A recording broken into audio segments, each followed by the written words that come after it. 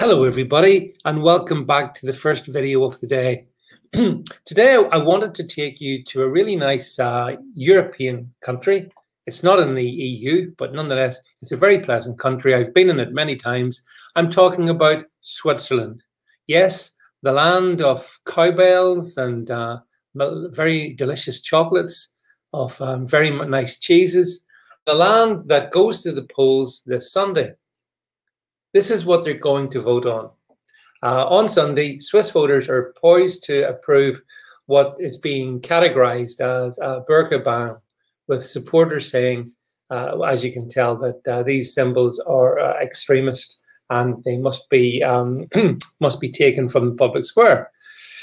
So we're going to find out on Sunday what the story is. Supporters argue that in Switzerland, the tradition is that you show your face, apart from at the moment, for example, in the so-called when it comes to face masks in respect of the COVID emergency. But the Swiss government says this is a pointless poll, and it opposes it and believes that it could damage the Alpine nation's reputation.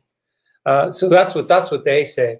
If you read into it a little bit more, you'll discover that two Swiss cantons, St. Gallen and Ticino, have already banned full face coverings in regional votes. But if this one goes through on Sunday, then that's it across all the other Swiss cantons. And again, to reiterate the point of those behind this one, in Switzerland, our tradition is that you show your face. That is the sign of our basic freedoms. So that's what they're saying in Switzerland. So let's watch to see what happens on Sunday in Switzerland.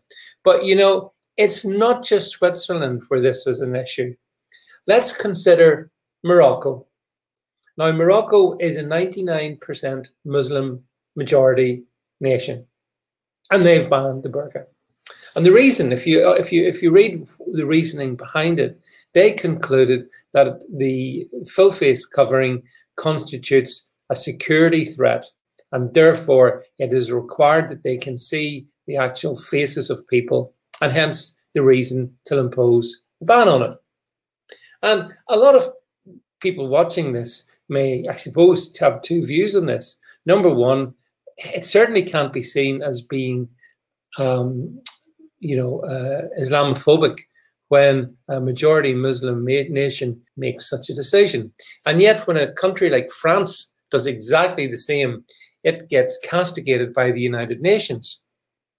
And at the end of the day, when it comes to this issue, we really have to consider the different aspects of it. For example, here in the UK, I don't believe that there's any political will whatsoever to follow France or potentially Switzerland or indeed Morocco and instigate such a ban in the public space.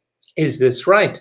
Is it sensible to have a live and let live philosophy here in the UK, even when the wearing of such apparel is clearly not consistent with, I guess, British tradition and British history? But nonetheless, is the laissez-faire approach the right one? Or should we emulate our friends across the channel and instigate such a ban? I think at the end of the day, the countries that do it say that they do it for security reasons, and security reasons are all about protecting the citizens that live in such countries. And I guess that's pretty important. So what do you think?